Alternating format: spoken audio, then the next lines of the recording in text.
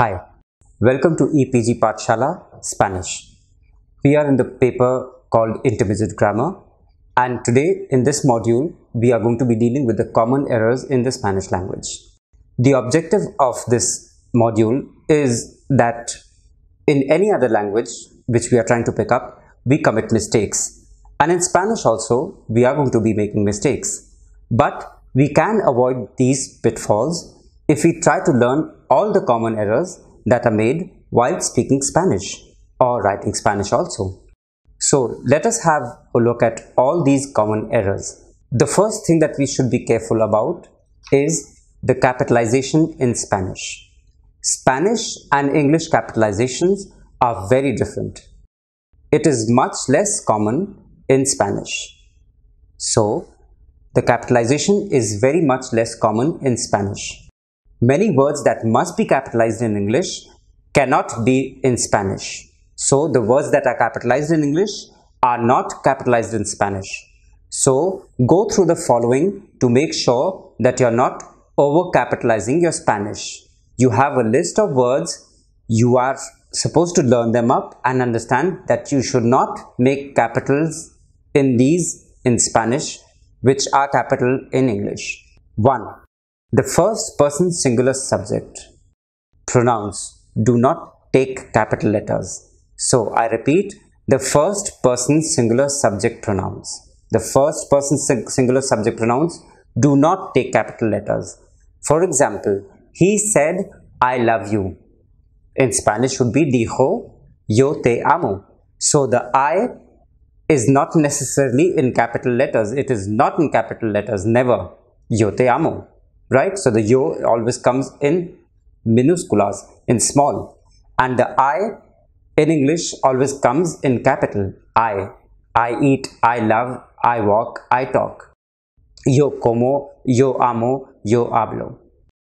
The second thing that has to be kept in mind are the days of the weeks, the months of the year, etc. So we have Monday, Tuesday, Wednesday. In Spanish, it is lunes without capitalization, martes without capitalization, miércoles without capitalization, etc.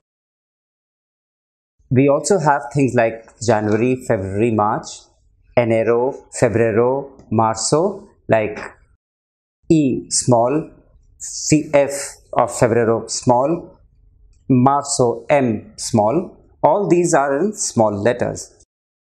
The titles. We can only capitalize the first word and proper names if any. So for example, the general in his labyrinth, which is a very important book, El General en su laberinto. The general in his labyrinth, El General en su laberinto. Like water for chocolate, which is a very important movie, Como agua para chocolate. So the English has water with capital and chocolate with capital. In Spanish, this only como with the capital, otherwise it is como agua para chocolate. Fourthly, the languages. For example, Spanish, Russian, English, French, Espanol, Inglés, Ruso, Francés. All these are capitals in English, but in Spanish they are minusculas. Fifth are the nationalities, right? So when I say I'm Indian, I will say soy indio without the capitalization. Soy indio. He has a Spanish flag. Tiene una bandera española. She met a French person. Encontró un francés. French in Spanish is francés without the mayúsculas. Española is Spanish but without the mayúsculas, and indio is Indian but without the mayúsculas. Clear? Now the sixth one that has to be kept in mind is religion. The names of most religions, their adjectives and their adherents, proper nouns, are not capitalized in Spanish. So names of religions, adjectives and their adherents, proper nouns, are not capitalized in Spanish. Hinduism, el hinduismo. Note that there is an exception. When Islam is used as an adjective, it is written with a capital in the beginning. So for example, Islam, el Islam with a capital Islam. but this is the only exception. Now, let us move on to another set of rules which are called the false cognates. There are many words that have the same roots in the Romance languages and in English. However, there are also a great many falsos amigos or false cognates which look similar but are in fact very different. This is one of the biggest pitfalls for students of Spanish. Actual versus actual.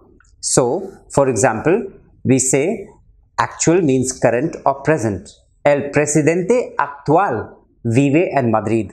The current president lives in Madrid. El presidente actual vive en Madrid. Or the second example is actualmente, which means currently or present or now. Actual means verdadero or efectivo. So be very careful of what is the meaning that you are wanting to communicate. Actual, which is current or present, or actualmente, which is currently, at present or now. And actual means verdadero or efectivo also. Arena versus arena. Arena means sand and arena means amphitheatro, redondel, plaza. So be very careful of which arena you are talking about. The arena which means sand or amphitheatro, redondel or plaza. Right? Complexion versus complexion. Complexion with an accent refers to one's constitution, a makeup, the temperament or a physical build. Complexion, la tez, el cutis o la piel. Another one which is the falso amigo is called the difference between discutir versus discuss.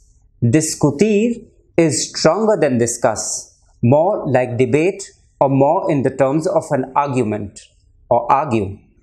Discuss is hablar de or tratar de or comentar. So discutir is a very strong argument or a debate, and discuss is hablar, tratar de, comentar. So be very careful when you're talking about this. Educación versus education is also a falso amigo. Educación has a broader meaning than education.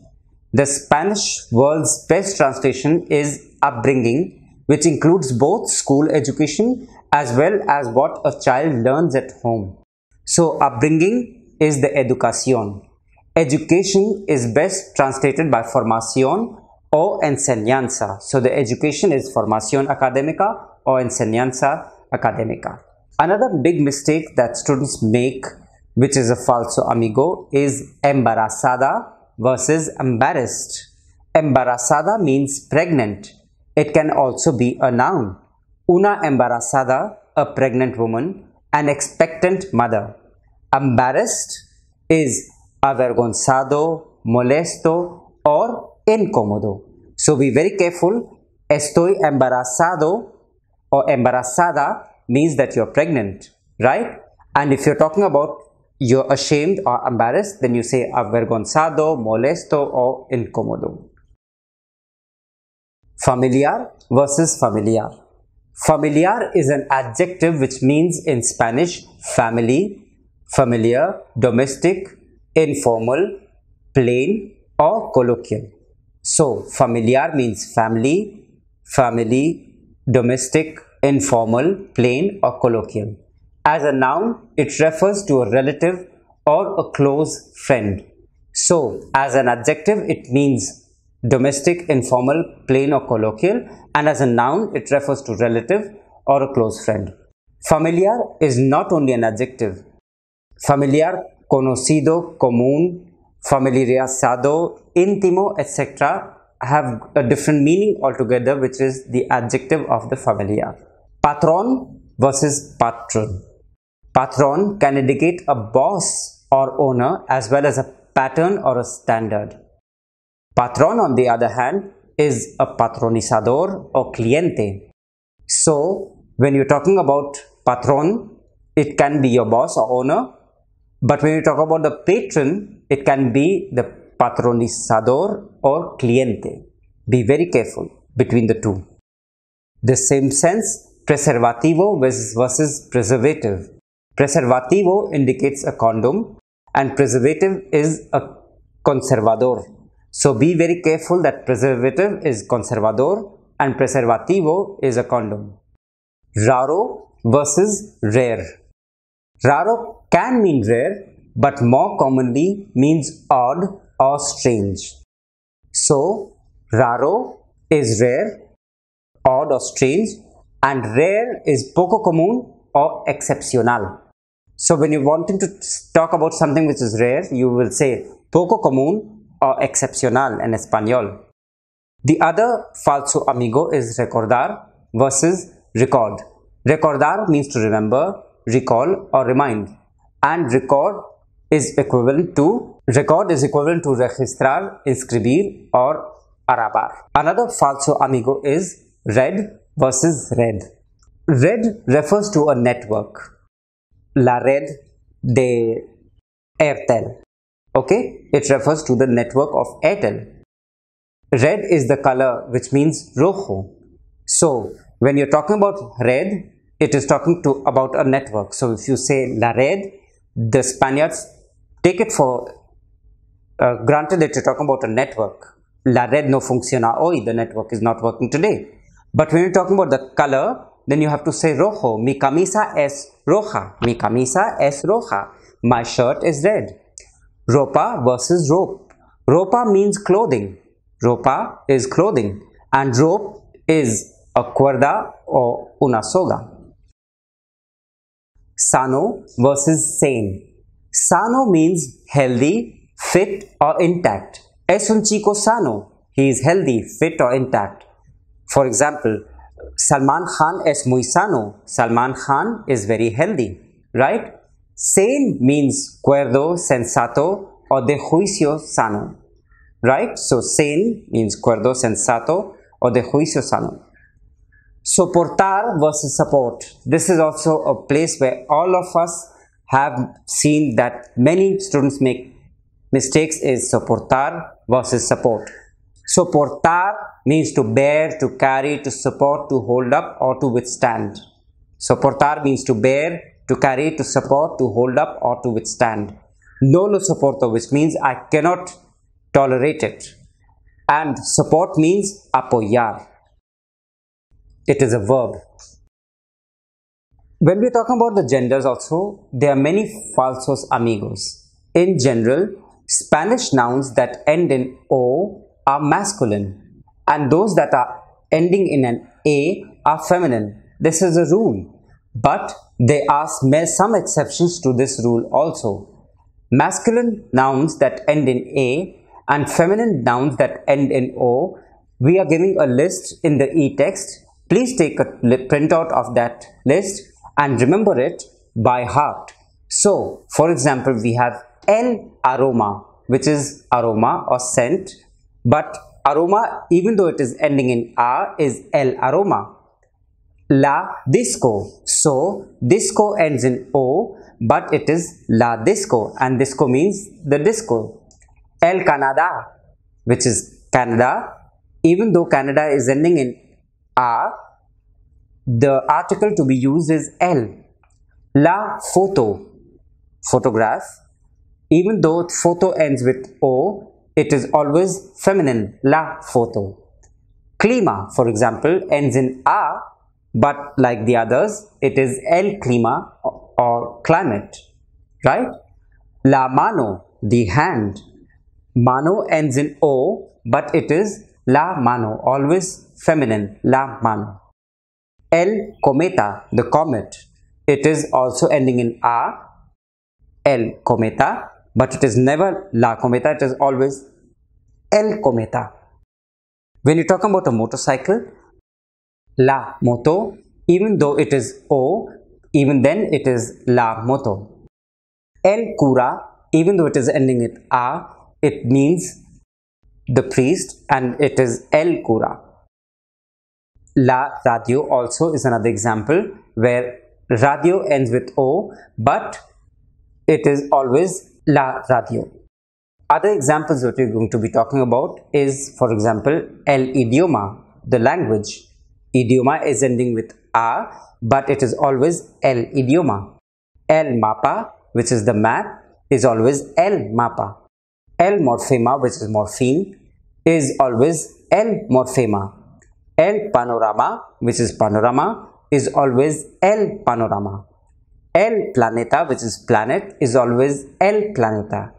El poema, which is poem, is always el poema. El problema, which is a problem, is always el problema. El programa also in the same sense is program, but it is always el programa. El síntoma, which is a symptom, is always el síntoma. El sistema, which is a system, is always el sistema. Other examples are el diagrama, or the diagram or outline, which is always el diagrama. El dilemma, which is dilemma, is always el dilemma. El diploma, which is a diploma, is always el diploma. So, el diploma en español. El drama, which is drama, is always el drama, not la drama ever. El dia, which is day, it is always el dia, even though it is ending in a. So, el dia. El enigma, which is enigma, is always el enigma. El esquema, which is outline, is always el esquema.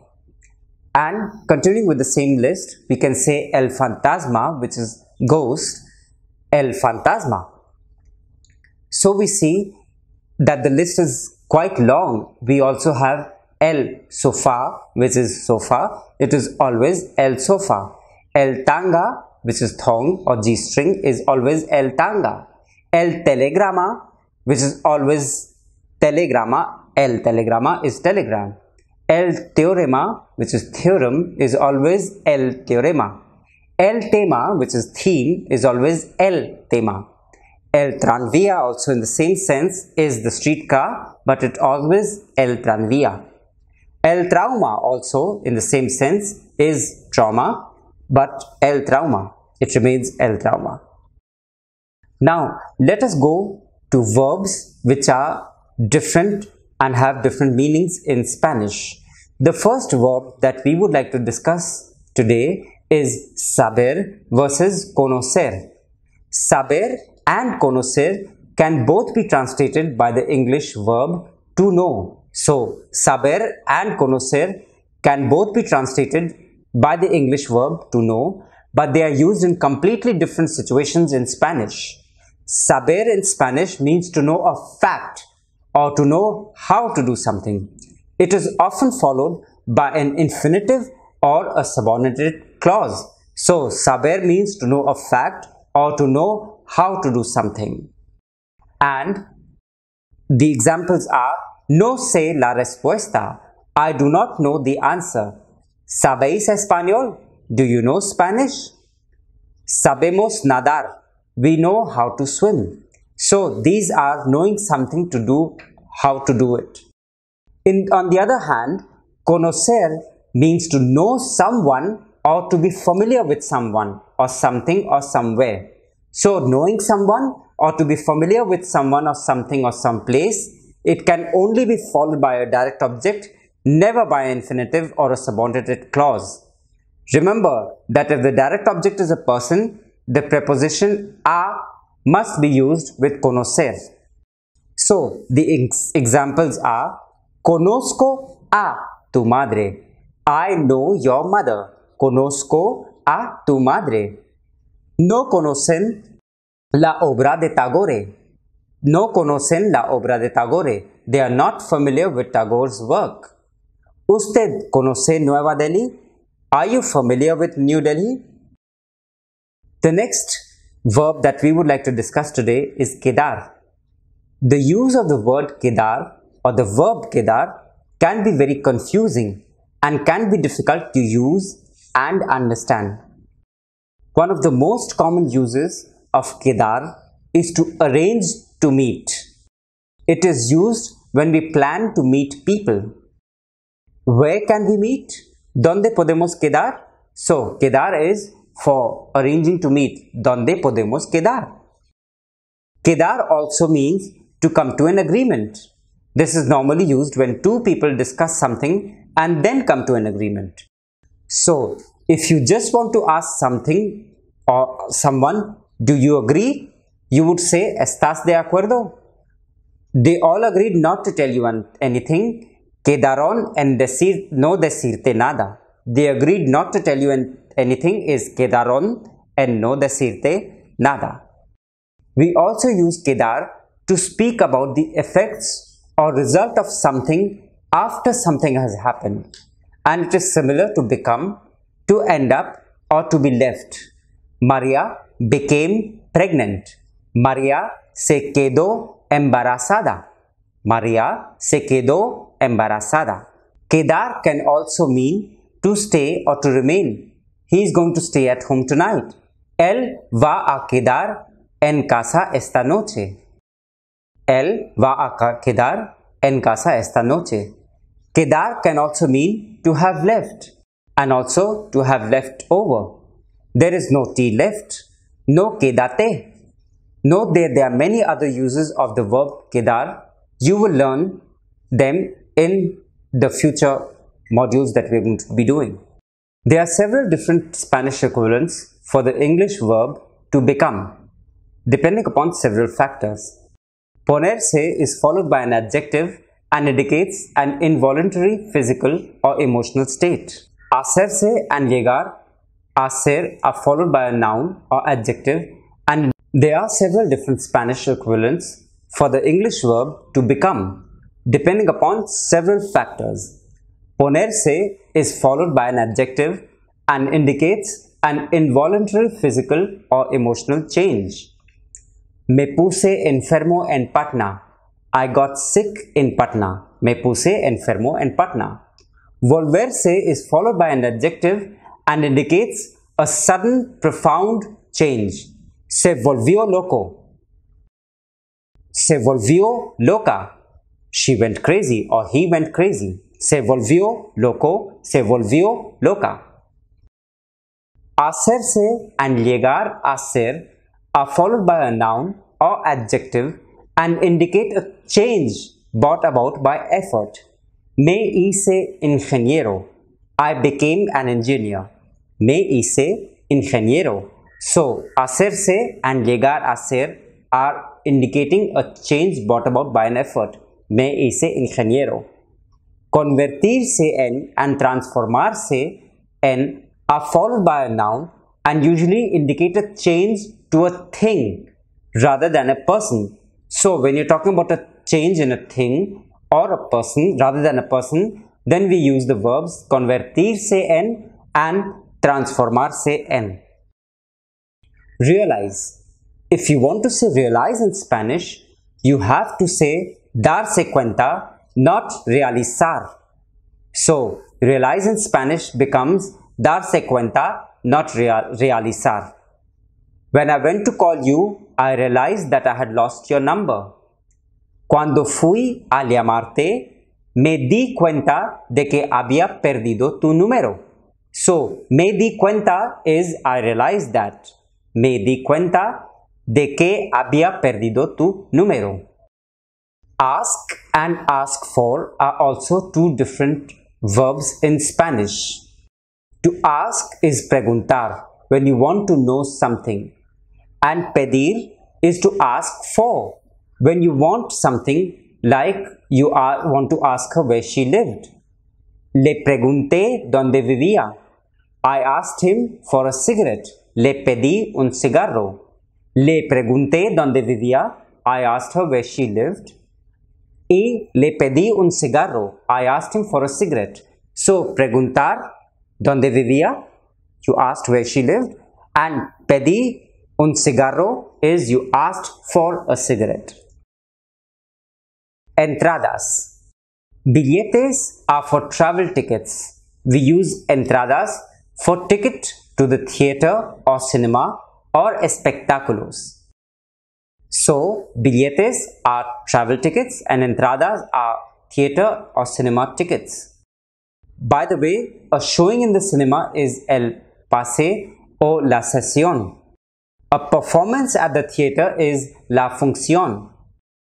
So, for example, is for the tickets is there aren't any tickets left for the 8 o'clock showing.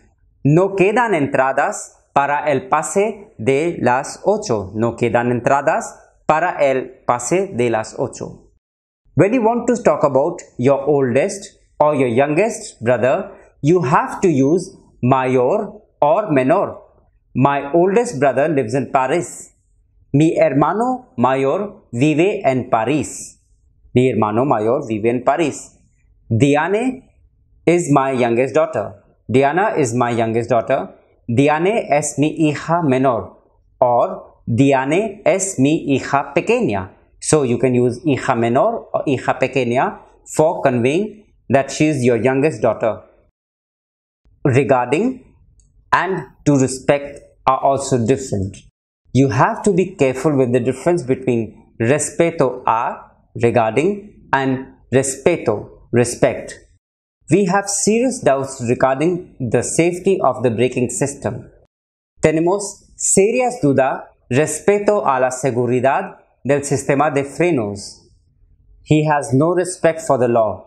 No tiene respeto por la ley. So there are two different things that you're communicating. Tenemos serias dudas respecto a la seguridad del sistema de frenos and no tiene respeto por la ley. Common expressions which are usually mistaken for are in the morning, por la mañana, early in the morning, temprano por la mañana, at midday, al mediodía,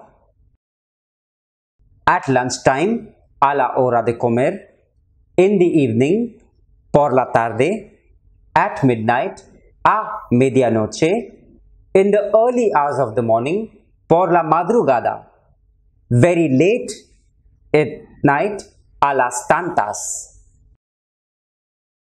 So, to conclude, what we would like to say is that we have given lists of all the common mistakes which are being made in Spanish. Take out a printout from the e-text section and deal with it by learning them, memorizing them, and doing the exercises which come in the self-assessment section of this module. And we will learn from our mistakes and we will make better Spanish usage in the future. Thank you for your attention.